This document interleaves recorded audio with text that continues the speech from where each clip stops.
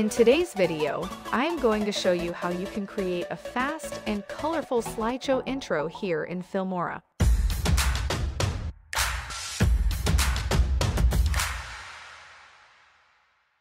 Before we proceed, don't forget to click on the subscribe button and turn on the notification bell so you won't miss any video in the future.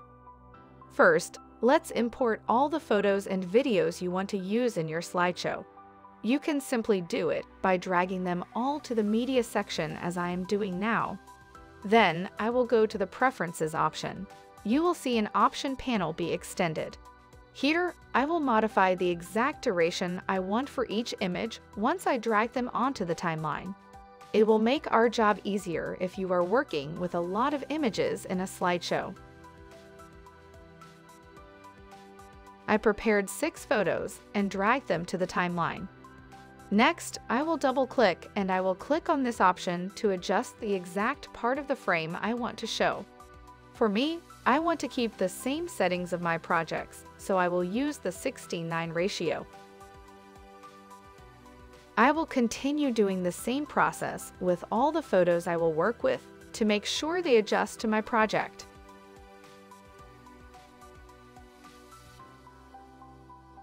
Next, move to the Titles tab and click on the default option, Included option, and then Titles option. I will select the first one and drag it onto the first track. Now I want to modify the text, so let's double-click on the track, and you will see the text settings being extended. Here you can change the text according to your need, including font, size, color, and etc. Now that I customized the title style for my text, I will cut the clip text in some parts to make sure to keep the same style for the other texts. I will use them for the rest of the video, and it will be making our job easier because I just have to click on the clips I cut to add the text I want in each as I am doing now. Next, I will move to the Media tab to create a folder clicking here, and I will take a screenshot as I am doing for each of the images used on the timeline with their titles to save them in this folder.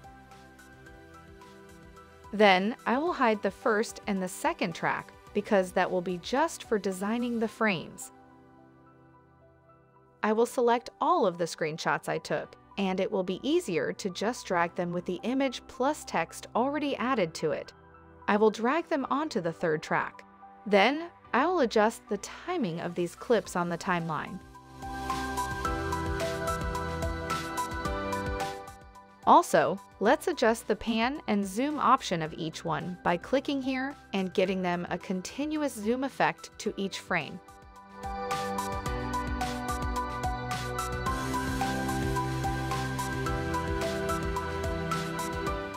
Then, I will copy all the first tracks, and then I will block both to just copy these tracks in the rest of the video.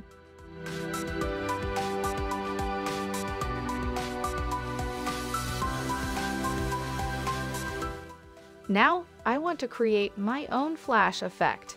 To do that, I will move to the Sample Colors on the Media tab, and I will select the white color and drag it onto the fourth track. Let's cut the clip into some parts to divide them with some of the photos I have imported. And now I got the flash effect as you see. This will give dynamic to the video.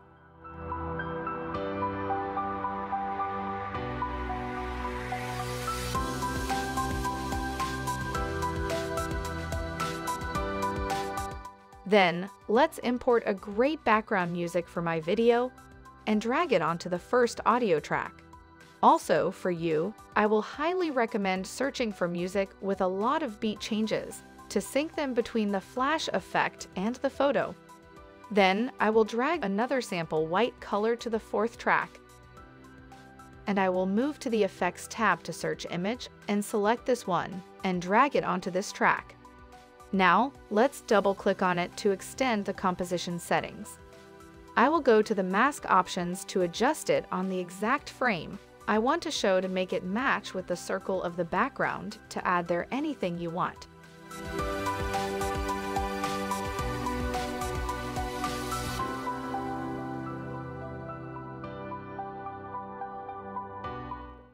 Now, I will move to the Animation tab, and I will animate this image by adding a keyframe here, and animating the options I want the graphic to do what in the second I want. Here I can animate escalation, position, opacity, and rotation. This process will be just to show a circle part of the photos with the zoom effect. Then, as a final detail in this step, I will adjust the timing of the photos on the timeline and make the effect shorter to have a dynamic feeling. Then, I will move to the Media tab and I will select this photo and drag it onto the 5th track. Now, I will move to the Effects tab to add an image mask again to this photo. Then, I will double-click on it to adjust the Transform and Image Mask settings.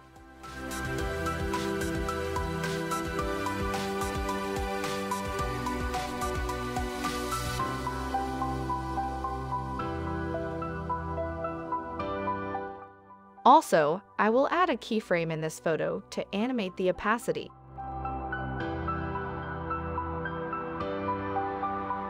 Now, select all the clips on the timeline and move them one track upper. And now, I will select a white sample color on the Media tab, and I will drag it onto the 3rd track in this exact part because I want to continue the rest of the ending with a white background. I will continue by adding some keyframes on this clip because I want to have more animations at the ending part to have more space to add some texts. So, I will drag this text onto the 6th track and I will double-click on it to add my information.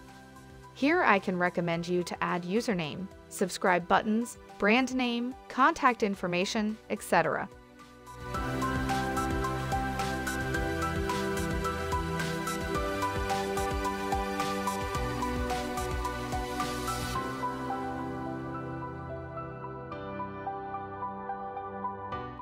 Then, I will move to the Elements tab and search for YouTube icons.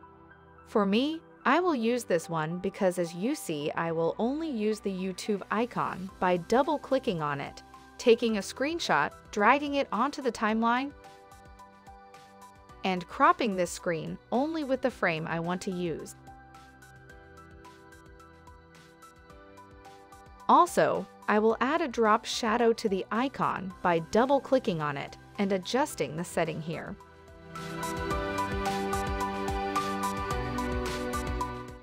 Now, I will go to the Titles tab and I will use this one and drag it onto the 9th track to continue adding more information.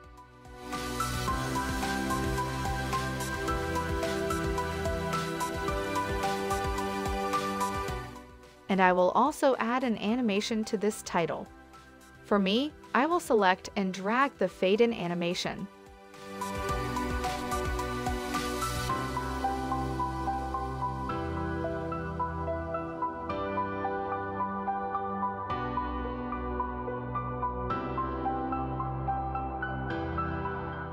Now, let's add the final details. So, move to the Effects tab and search Custom. I will use this one and drag it onto the 10th track. Then, let's add a transition between the clips you want. For me, I will use this one and drag it onto these 2 clips. Lastly, make sure to verify all the clips have the position you want. And there you have it, a fast and colorful slideshow intro for your videos is done.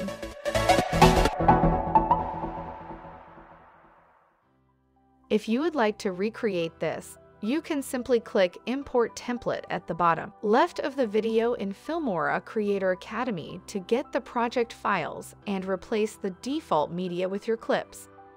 If you would like to learn more about video editing, don't forget to subscribe and turn on the notification bell to stay updated when we upload new videos in the future. Do check out other tutorials on this channel and comment below to let us know what you would like to learn next. Till next time, stay creative with Filmora.